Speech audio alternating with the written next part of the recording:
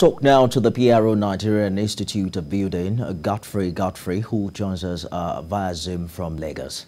We're told that this particular building in question has been marked for demolition, having failed an integrity test. Is it a matter of how long a building has lasted? What really are the criteria that determines whether a building should stay or be demolished? Thank you very much for having me. Happy Eid al-Fitr to our Muslim brothers and sisters across the world. To your question, the challenge that is often observed with substandard construction practices is what you are seeing in play now. The building in question, I'm sure it's not up to about 30 years old. So this invariably means that during the construction of that building, the right things, processes, materials, and all of that have not been carried out. To cap it all, the professionals have not been allowed to play a role in the construction of those projects.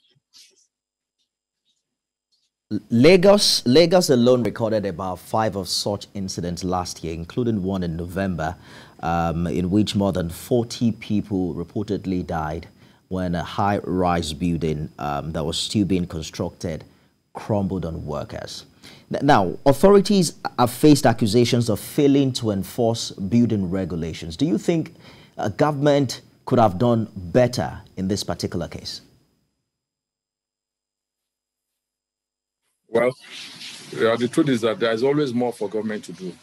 And we keep encouraging them and advocating that they do more. From the information we gather, that building had been marked, by the government official. LAPSCA is the agency who is in charge, to look at the stability of such structure and then carry out, necessary preliminary evaluation. So having carried out that evaluation, they had marked that building and requested and mandated every occupant of the building to evacuate. Unfortunately, that didn't follow up with the actions, because Nigerians, for who they are, when you just mark a structure and ask them to demolish, and ask them to evacuate, they are not going to do that willingly. So oftentimes there is always need for force to be exerted on such occupants. Unfortunately, on this one, we have lost some lives. So there is always more for government officials to do. How well involved is the Nigerian Institute of Building in the process of enforcing quality in the building process as we speak? Yeah, so Nigerian Institute of Building, is not empowered to enforce, okay? By law, a builder is actually someone who has been licensed to practice by COBON. COBON is the Council of Registration of Builders in Nigeria. They are the ones that regulate building activities, both in practice and all of that. So a builder cannot readily go and enforce.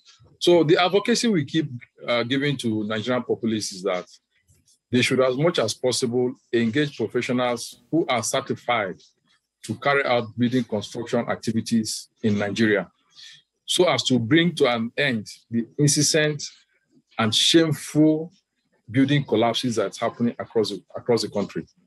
Unfortunately, we are seeing a spike in this because the rains have come. And this rainy season will not be surprised if we see more building collapses. And this is because most of those buildings, by the time the rains come, they absorb more moisture. More moisture means more weight. And then ordinarily, the structural elements that were weak heated to will not now be able to support those extra weight that the rain has brought to it. That's one. Secondly, the soil on which the building is sitting on, gets softer, and is no more and permeable to to rainwater. And then therefore the distortions begin.